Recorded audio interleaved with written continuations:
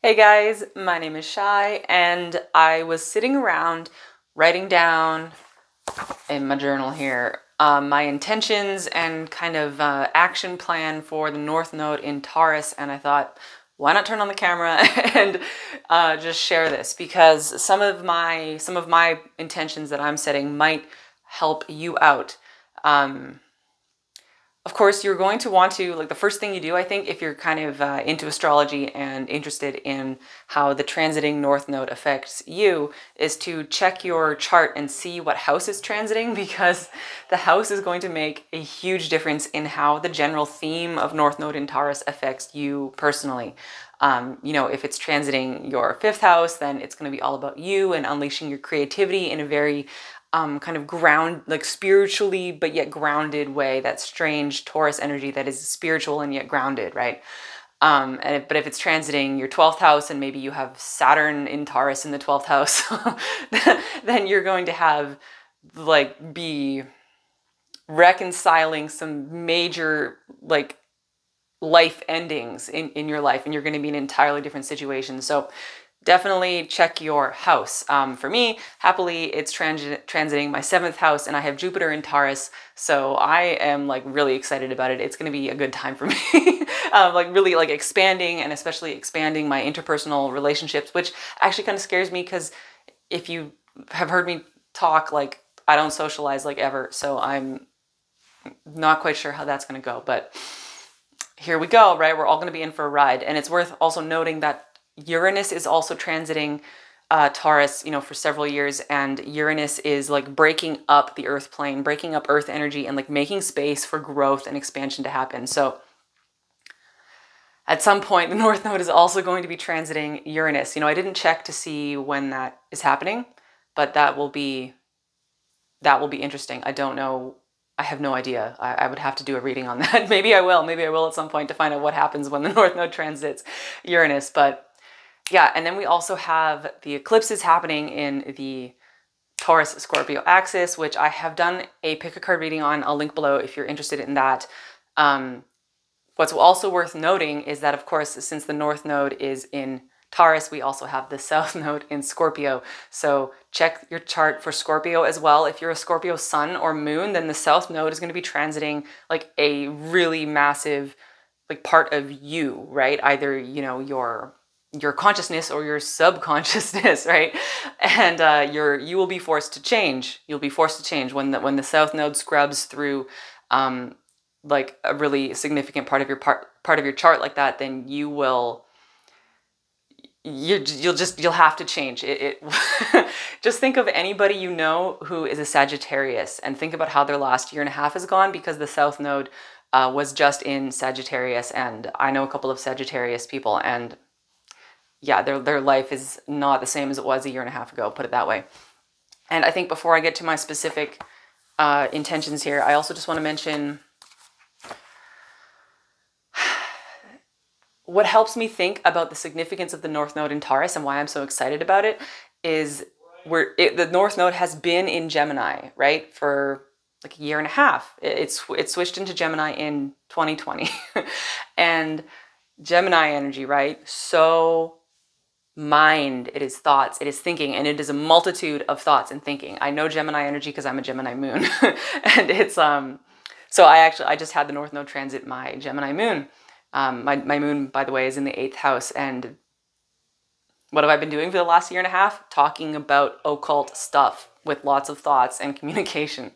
Anyway, so we've been in this space of generating a multitude of thoughts, generating a multitude of air energy, and just so much Gemini isn't necessarily conflicting, right? But when we're generating so many thoughts, so many different things, and everybody's up in their head and everybody's up in thinking, I mean, it's not hard to look around the world and see how we've been up in the mental space and how there has just been more variety of viewpoints and everything happening, right? So we're coming out of that. This is bam, we're coming down out of Gemini space into Taurus, the earth plane, earth energy. It's the first earth sign. It is solid. It is. Can you see actually the change in my energy? Just as I even started talking about that, as I started tuning into that, it just made me want to stop talking. It made me want to go slow. And now I'm thinking Taurus. And now I'm thinking like I'm in the forest, right? My roots are growing down into the earth and I'm like drinking up the water and I'm feeling the wind in the trees and I'm just like grounded into the earth. And it just makes me want to like be a mushroom. Like it makes me just want to breathe the smell of the forest and just be so grounded. And I feel like earth energy people, whether you have earth energy in your chart or if you just really feel like an earth energy person, right, are going to enjoy the North Node in Taurus more. Fire signs and air signs might find this a little bit restricting because it's going to be a little bit like of a slowing down. And so to that end, oh, and by the way, there's different ways of measuring the North Nodes. So depending on how you measure it, we either say that the North Node moved into Taurus on December 22nd, which is my birthday, which is funny to me.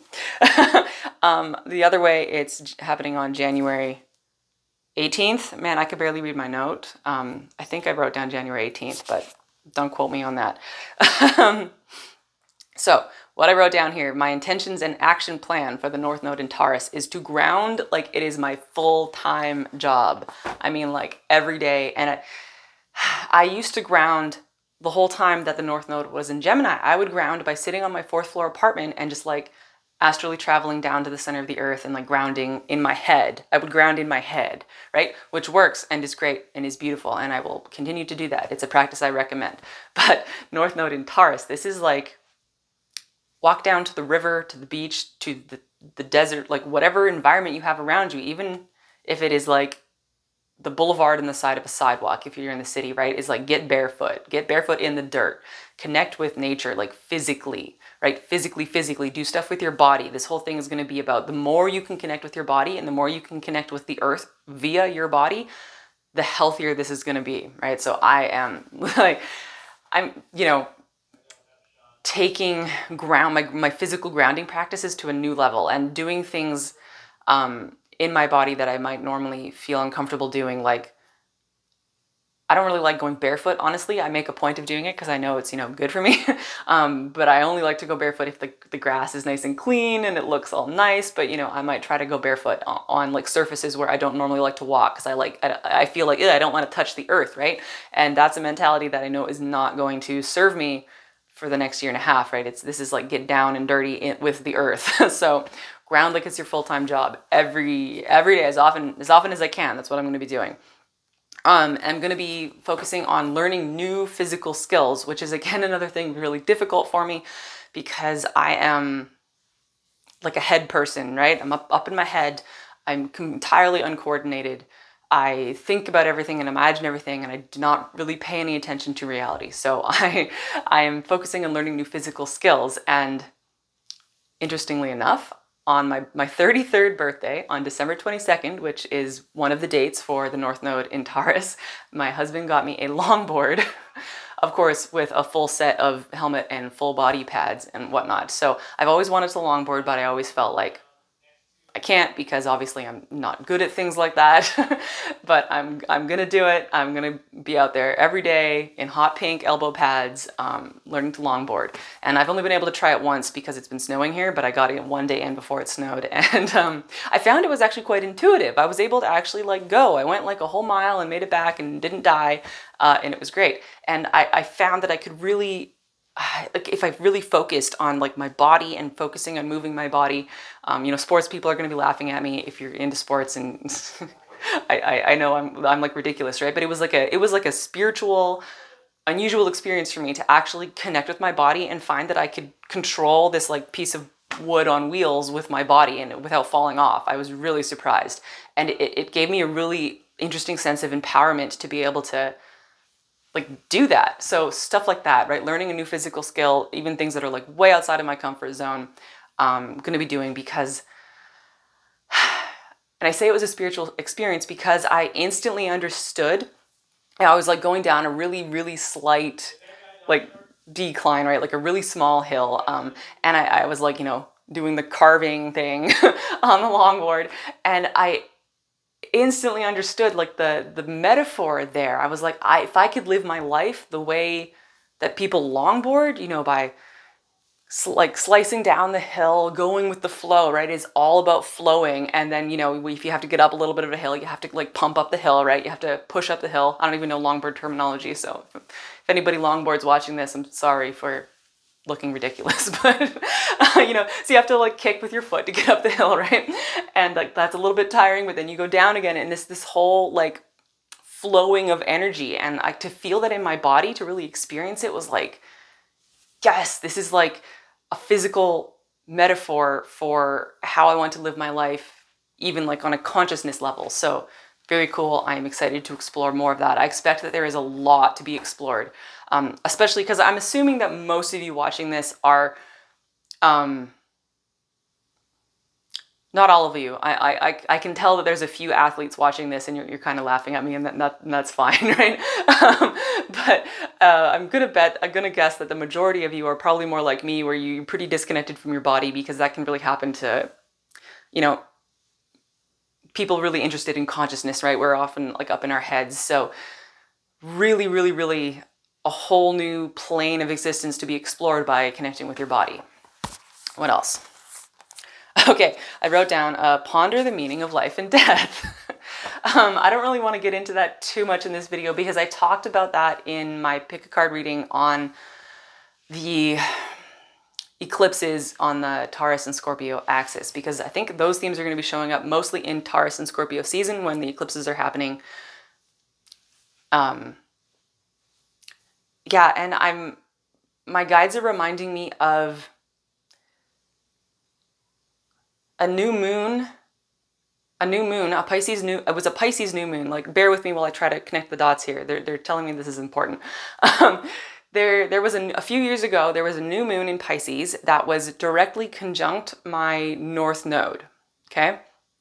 And that day was one of the most like spiritually, like energetically intense days of my entire life. And I actually got physically sick from the intensity of the ascension symptoms. And I realized later it was because the new moon, so we had sun in Pisces, moon in Pisces, and then it was all happening on top of my North Node in Pisces. And it was like the biggest fear-facing moment of my life.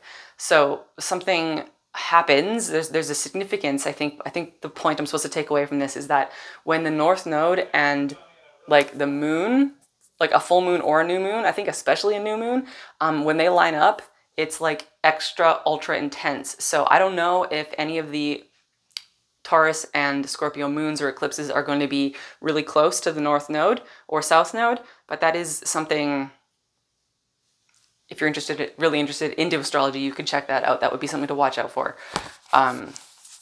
Yeah, so pondering the meaning of life and death, that's going to be the really, really heavy lifting of the Taurus-Scorpio axis thing going on, because I think all I want to say for now is that we're going to be challenged to evolve our understanding of the cycle of life and death. And because the cycle of life and death is the cycle of life, death, and rebirth.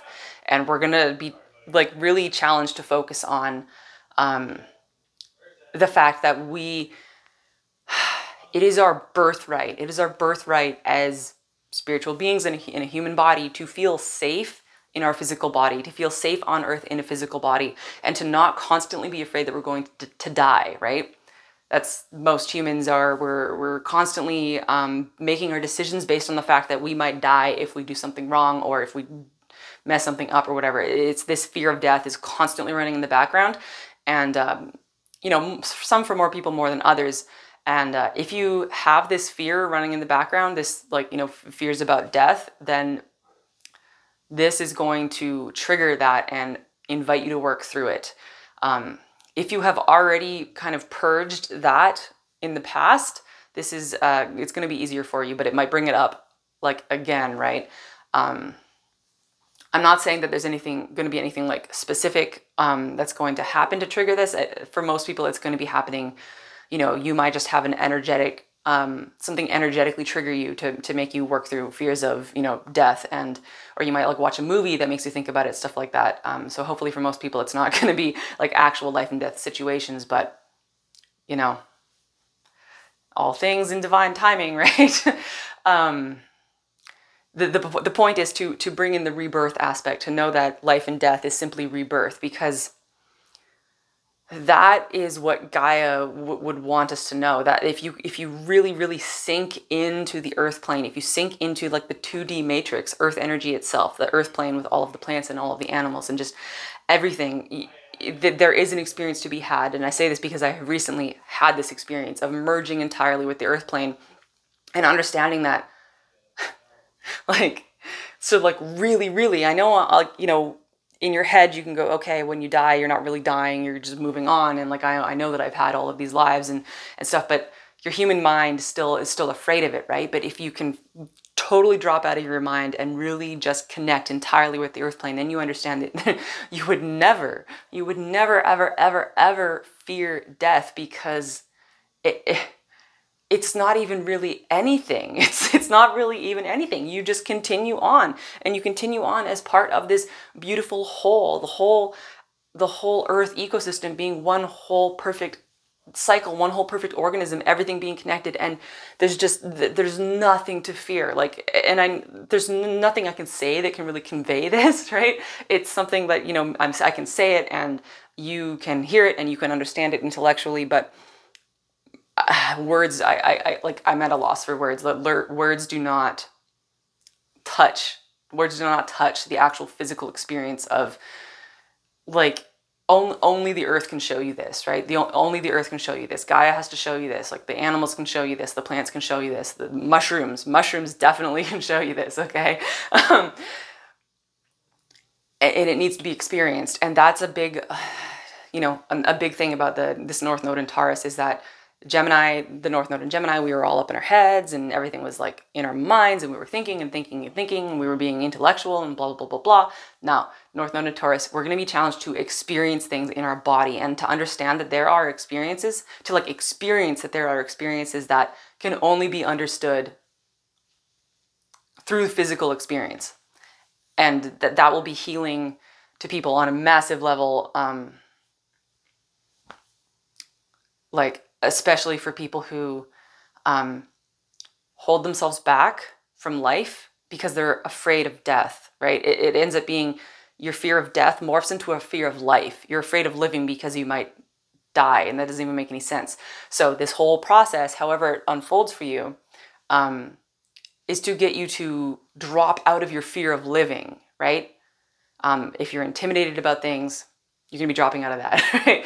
You'll be pushed through experiences that will drop you out of your fear of living, so that you're no longer intimidated by life, so that you're no longer feeling that that obstacles are too big, or that there's really anything that can stop you. And you know, if you're afraid of being overwhelmed, whatever it is, that's got to go. That's got to go. Because this is about like being alive, about feeling alive and feeling raw and real. And yes, it's gonna be so good. If you can really like balls to the wall, like completely just go for this energy, it's gonna be so good, guys. I'm so excited for this. Yeah, so I mentioned mushrooms. So plant medicine, I feel for some people will be something that could be aligned. I guess I'll keep that very vague. What I do if I feel like interested in plant medicine, I put it out to the universe and be like, hey universe, if it's aligned for me, like if this will be good for me, if this will bring me a positive experience, like hook me up, right? Like bring it to me. And that totally worked. I was brought the plant medicine that I was curious about. I didn't even have to seek it out. The universe like brought it to me, and I had like just completely life-changing experiences that just showed me what it is like to be part of the earth. And like, yeah, so if you're curious about that, just put it out to the universe and you'll be aligned with it if it is aligned for you, right? Yeah, I think that's basically the way I approach that anyway. Okay, yeah, and then I wrote slowing down and long-term vision, because Taurus energy can be slow, right? Notoriously slow, notoriously stubborn, but notoriously like sticking it out for forever. Like nothing's gonna stop Taurus energy. It just steamrollers ahead, bulldozes over everything, just goes. So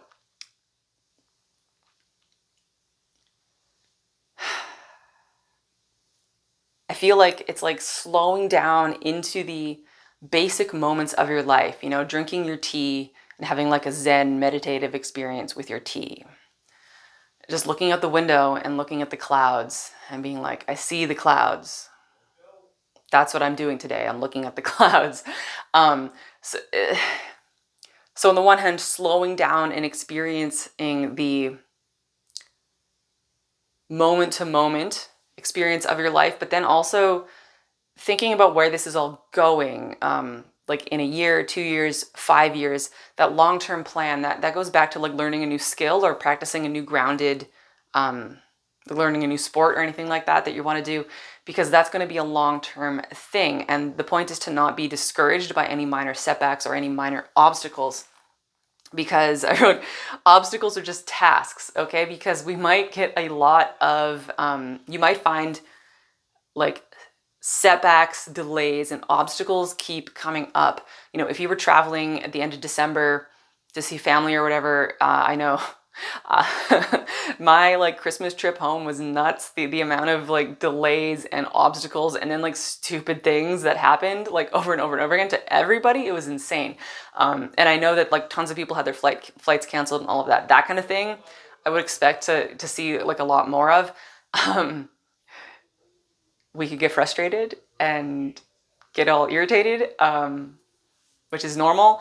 But the more you can just like and just accept that this is where you're at, and accept that if you had a delay, then you're supposed to be sitting in that airport for 2 days. Or, you know, if you can't get somewhere, well, you weren't supposed to go there. Or, you know, if you got a flat tire and then your spare tire has a flat, you know, and it turns out to be this whole thing. Just accept that this is just the task that has been set for you that day, and that's just what you have to handle, right? There's just going to be these obstacles and these setbacks and these delays, but they're not like, they don't have to be a big deal. I feel like we're going to be invited to just understand that that's just what's happening. That's just what we're doing. That's what the universe has assigned for us to do that day. And the more we can just, you know, just get okay with that, the easier this is going to be. And that's going to be a big challenge for me because, man, I hate delays. Like I want to be like full steam ahead, everything on my time as efficiently as possible. But you know, serenity now. We're just gonna like chew through everything one problem at a time, and that is the last thing I wrote down. One fucking problem at a time, guys. With the North Node in Gemini, I found that I could like contain thoughts about like a billion different things and somehow like just keep it all up in the air. We're not gonna be able to do that anywhere near as easily with the North Node in Taurus, because, and I'm already feeling like every time I'm like thinking, how am I going to pull this off? Like, how am I going to make this trip happen? Or how am I going to pay all those bills, right? It's like, no, I just keep telling myself one problem at a time. That is the mantra, one problem at a time. And more than that, it's not just one problem at a time. It's like only the problem that is immediately in front of you. Like if you can't see it, it's not a problem. For example, today, actually, I had a couple examples of this. The check engine light came on and my husband and I just looked at each other and we were like, it'll go away. Like, let's just keep driving around and we'll restart the car a few times and it's just gonna go away. Like, if the car is still running, there was nothing wrong with the car, right? We couldn't hear anything, nothing was being weird. And so we just decided, yeah, like, fuck it, we're just gonna, if it's not a problem, it's not a problem.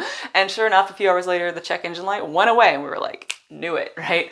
So, you know, in another day, we might have both like gotten all, you know, up in like a thing about it and had to go deal with it. But no, we just kind of decided to ignore it and hope it went away. And you know what, it did. And that, I'm going to keep using that mentality. And like, if it isn't actually broken, like you might think, oh, the TV like started weird for 2 days. Maybe I need to get, is my TV gonna break? Do I need to get a new TV? Something like that. But it's like, if it isn't actually broken, don't worry about it yet. Like, don't worry about it until it's actually broken, which kind of sounds like bad advice, I know. So of course, use that with your discernment. There's gonna be some things that are gonna be important enough that you might have to deal with right away, right? But if it's like, if it's not a big deal, don't make it a big deal. Just deal with it when it's a problem, and like, that's it, right? Only deal with the problems that are immediately in front of you. And I also noticed that, I'm recording this, the moon has been in Pisces, and that's been making me like extra, sensitive to other people's energy. We were just driving around a lot today, and like every time we pulled into like a business or like driving past some houses, I was so aware of everybody's energy, like everybody's energy all around me. And it had me kind of worrying about, you know, doing the whole thing like, oh, you know, like I was talking to that family member and like, I don't know how they're doing. I'm kind of worried about them and I can feel their energy and blah, blah, blah, blah. And like, you know, worrying about everybody else's energy, because I could feel, you know, you can feel everybody else's energy and then you can feel their feelings and then you want to worry about it. And, or you want to worry like, how did that email go over? Did someone think that my email was weird? Or like, did I, you know, the whole stupid thing that I'm sure we all do all the time, right? That I just had to go, I have to stop that entirely, right? No more worrying about like what other people thinking about me. No more worrying about like, did I write my email correctly? It's like, if somebody has a problem with me and it's a big enough problem, well, then they'll bring it to my attention and I'll deal with it then. If it's not brought to my attention, I'm not even gonna worry about it. So I've actually just been distracting myself, like putting on like music that I enjoy, taking a bath, you know, or just playing a video game, like doing anything to just focus. And I'm finding that it's getting easier to focus with the North Node in Gemini. I like focusing was kind of nebulous, right? But I'm already finding it easier to just like focus. And I'm finding that focusing on something, especially something physical or like sensory, right? I've been saying physical, but really I mean sensory. So this could be things like music, right? That you're hearing, stuff like that. Even like smells or like food, right? Sex, you know, any kind of sensory experience, focus on it. And I'm finding that it's feeling healing in a new kind of way. And that's because it's pulling you down into your body and pulling you down into the earth and pulling you out of the cloud of energy, right? It's pulling you out of the cloud of energy. It's pulling you down into the body and down into the earth. And so that's I think the last thing I just want to mention is this pulling down, this coming down into the body and coming out of the spiritual realm is going to feel to some people almost like a crisis of faith, I think is the easiest way to say it. Some people might feel like they're disconnected, like I can't hear my guides. I don't feel like I'm connected to the universe. I don't feel like I'm connected to spirit or source. You know, or you could suddenly feel like, oh, suddenly I don't want to meditate, or I'm suddenly like less interested in spirituality and I feel like blah, blah, blah, blah. You know, you could, if you're having worries about your spirituality, like at any point over this next year and a half where the North Node is in Taurus, don't worry about it. I promise you were just connected as always, and that this is just a phase, right? And it is a beautiful phase. And if you feel weird about it, if you feel like your spirituality is somehow off or you're disconnected and you want to get back into feeling connected, right? Find earth-based spirituality, like something that connects you. So like animal spirits or something. Maybe if you're used to communicating with angels, this would be an invitation to communicate with animals or plants, right? And to actually go out in nature and meditate outside, or get like really communicate with Gaia, and actually different manifestations of Gaia, like different earth goddess energies, right? You know, goddess work, I think, is going to be really, this is going to be a great time for working with goddess energies. That I might make a separate video on that, because I have a lot to say about working with goddesses, because that's actually been a big part of my journey in the last like 6 months or so, and I don't think I've ever talked about it on my channel. So I might make a separate video about that. But yeah, so you might have to shift your spirituality so that it comes down into the earth plane and down and connecting with your body, because this is just all about grounding, like grounding. That's it. That's what this is about. So I talked a lot longer than I thought I would on this. So I'm gonna leave you guys there. Sending you so much love and light. Bye.